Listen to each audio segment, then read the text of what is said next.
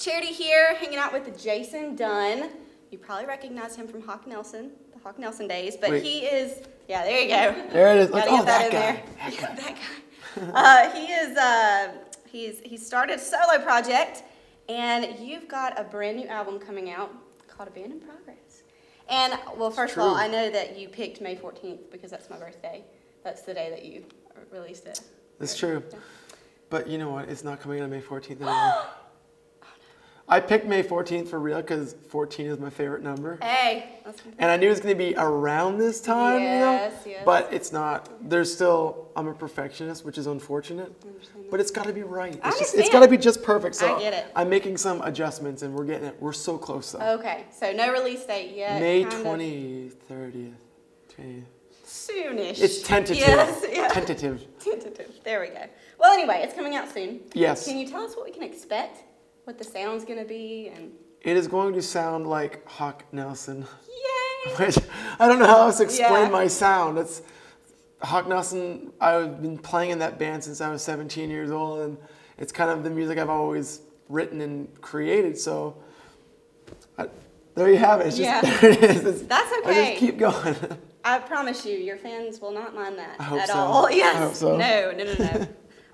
Okay, well, your big thing right now is the Jason Dunn Diabetes Foundation. Yeah. And I love the backstory. I read the article, and everything, and I just love the backstory. Can you just tell everybody how Elaborate? it got started? Yeah. Elaborate, please. I'll try to keep it condensed. Oh, that's I'm a fine. talker. So You're yeah. good. You're fine. When I was 12 years old, I was diagnosed with type 1 diabetes, and no one in my family has ever had it. I don't know anyone in my family who has had it, and so it was just kind of a shock for my parents and me, and it was a very big learning process.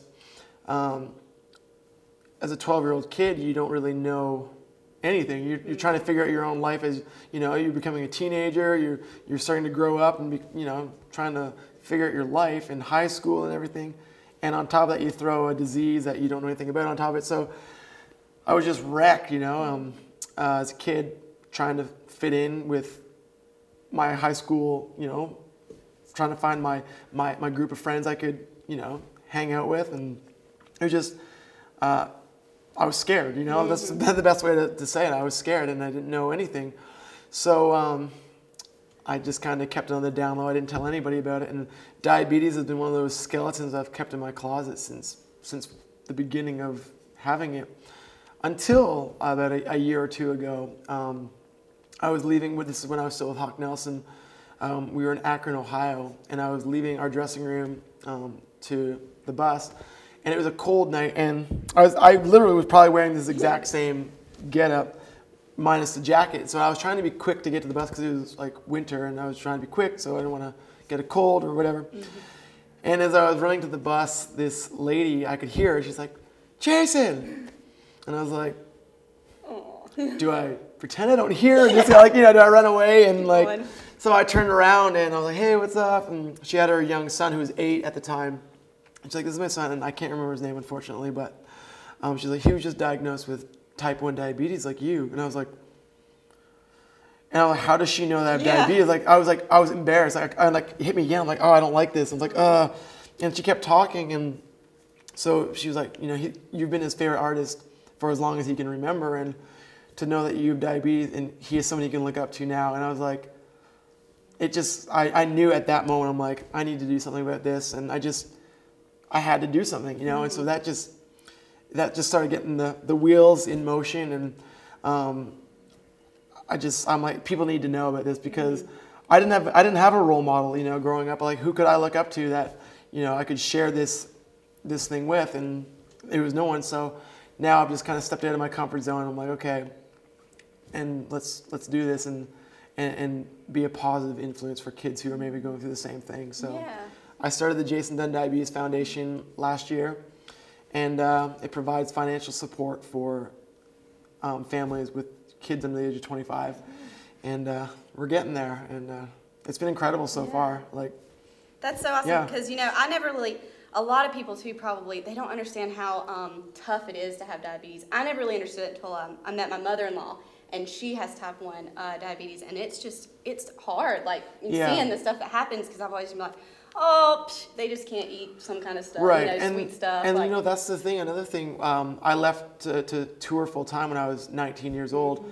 And my parents, well, my mom especially, is very, very protective. And, to leave home and to leave the country to basically go tour for, well, it's been 12 years, my mom was like freaking out a bit, Sure. But being on the road as a 19-year-old, driving around with a van trailer, making zero money, I couldn't afford my my insulin, my test strips, everything that I needed to basically keep this disease intact. So I stopped testing my sugars because I couldn't afford the strips. I'm like, insulin or test strips. I'm like, insulin's way more important in my mind. I'm like, and it started killing me. Like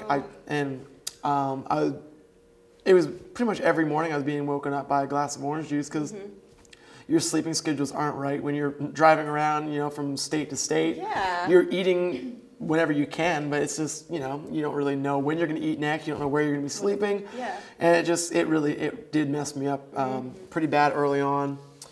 And my doctors, that's when he pulled me aside, like, it's either you come off the road permanently or you switch to an insulin pump.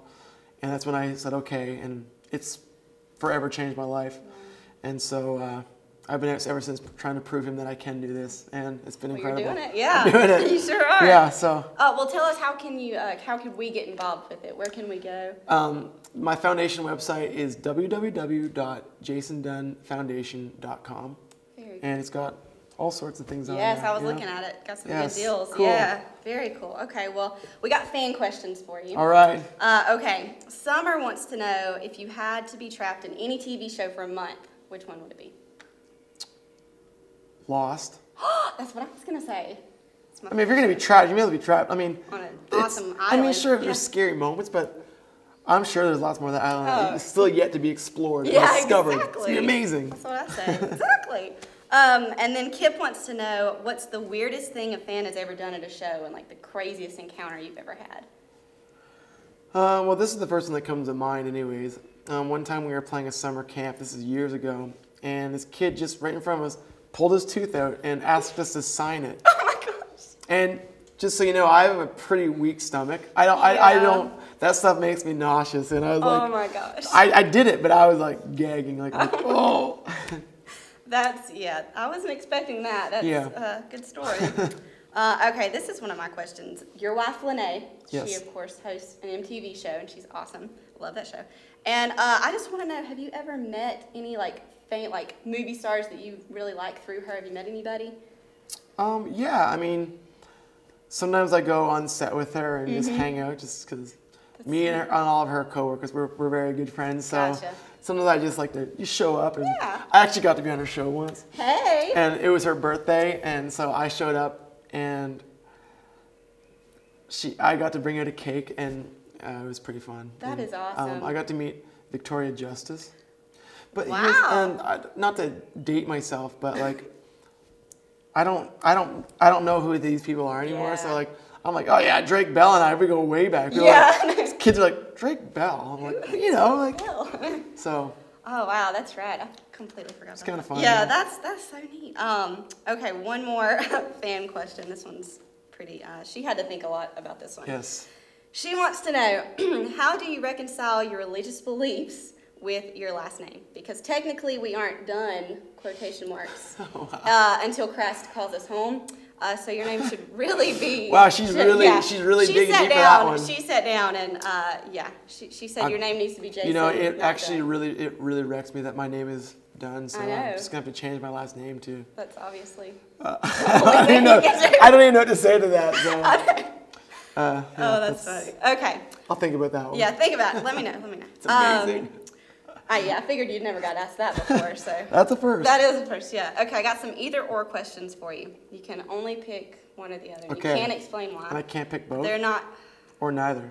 Okay. Nope, you gotta pick one. I love it. You have to pick one. Okay, zombies or vampires? Zombies. No, that's good, yeah. Okay. That's what I said. Kristen Stewart or Jennifer Lawrence? Oh, Jennifer Lawrence. Thank you. Get out of here. So far, so good. You're acing it. Lord of the Rings or Harry Potter?